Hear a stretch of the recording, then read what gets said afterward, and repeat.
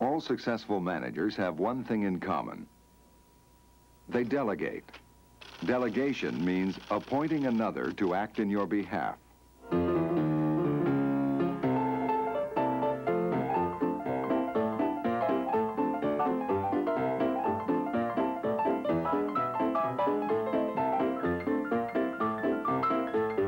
Some managers are afraid to delegate. They do everyone's job but their own.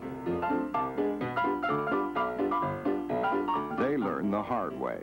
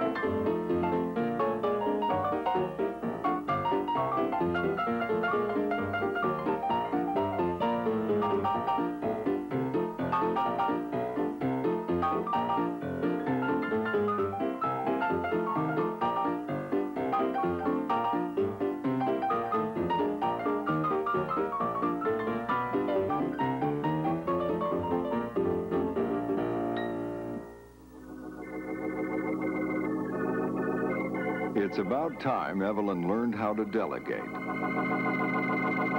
All successful managers are old hands at delegating. Now, you go over there. That's how they keep their departments running smoothly and efficiently. But delegation is not as easy as it looks. There are some pitfalls to avoid. The first pitfall is over-control.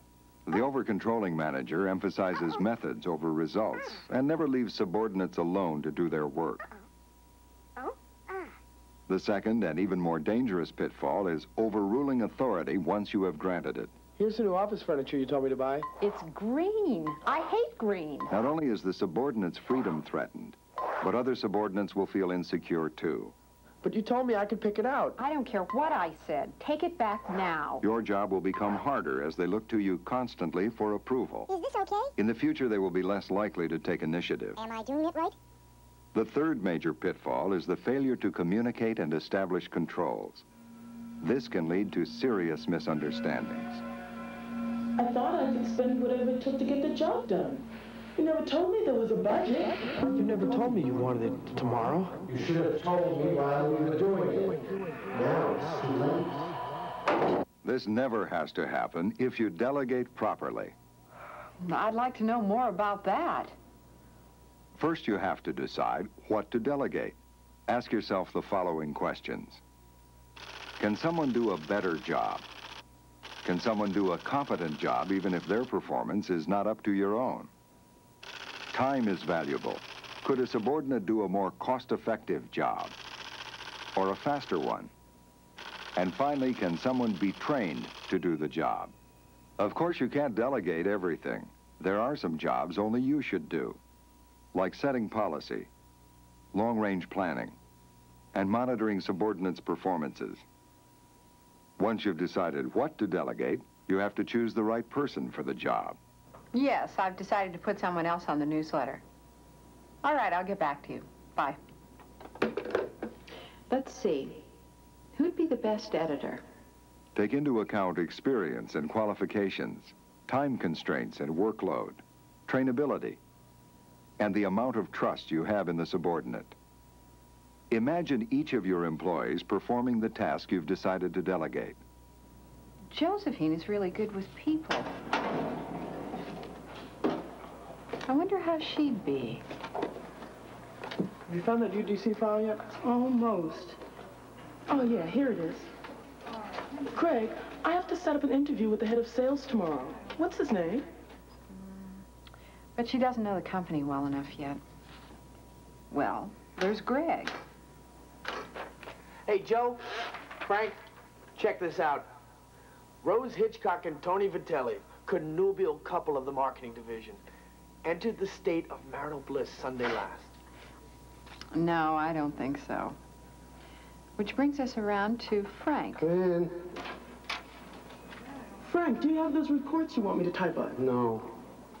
But they're due tomorrow. I've got to get this newsletter done by this afternoon. Frank is a very good writer, but he's so busy. Maybe Josephine could do some of his work. Once you have chosen the right person for the job, you have to communicate clearly and grant the proper authority. Begin with the broadest goals of the job. Emphasize the results, not the methods. Come in. Fine, fine. I'll talk to you tomorrow. Goodbye. Well, Frank, let me come right to the point. I want you to do the newsletter. Me? Yes, you. As you know, we're expanding rapidly. We need to keep all the employees up to date and let them know where they fit in. Now, you're reliable. You write well. You have a good knowledge of the company. I think you're right for the job. Communication works two ways. You and your subordinate will probably have to negotiate a working relationship.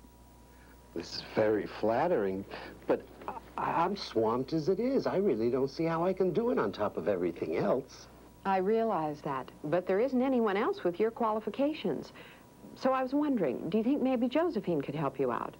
She's new. It might take a while to train her. You've been doing the same job for what, about 5 years now? Yeah. That's a long time. I know my job. I do it well.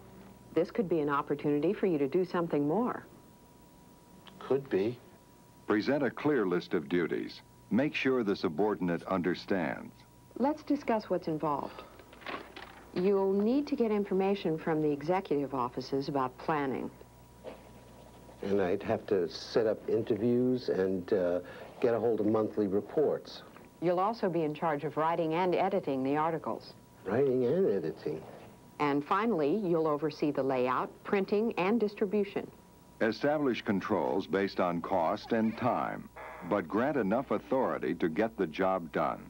This looks like a lot of work. I've been doing this for a couple of years. I'll be around to help you out. I'd like to look at some of your old layouts. No problem. There's still just one thing that's bothering me.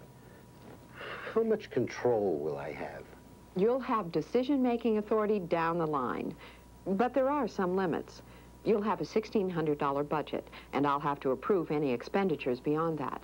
Okay. Also, for the first couple of months, I'd like to see the final draft 2 days before it goes to the typesetter.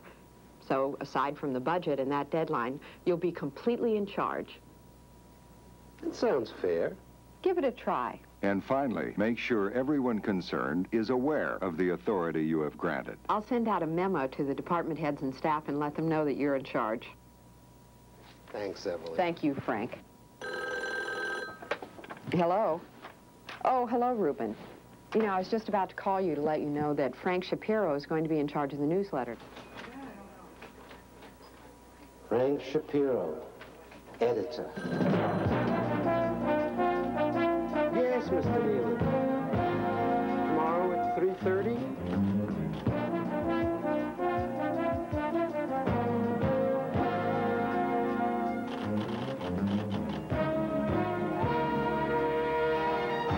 Good.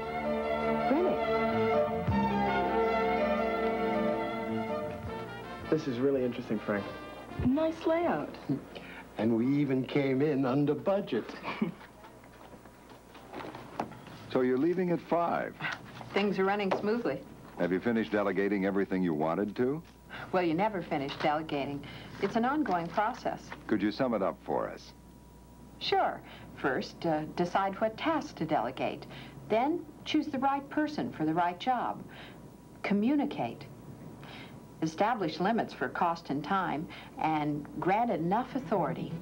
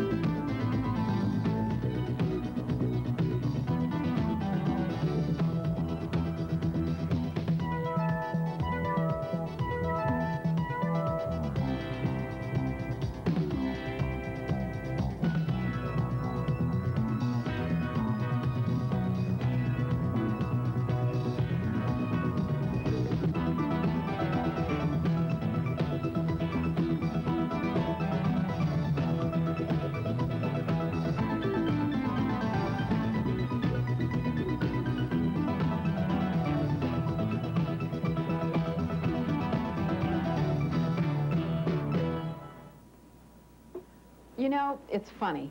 First, I thought no one could do a better job than I could. Then I was afraid someone would.